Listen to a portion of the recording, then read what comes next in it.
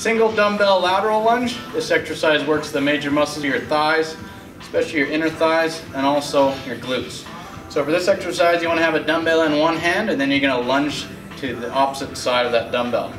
So you're going to step, bend your lunging leg, keep your non-lunging leg straight, step back together. You want to reach to about mid-calf level, and then step back together. Think about decelerating on the way down and accelerating back up.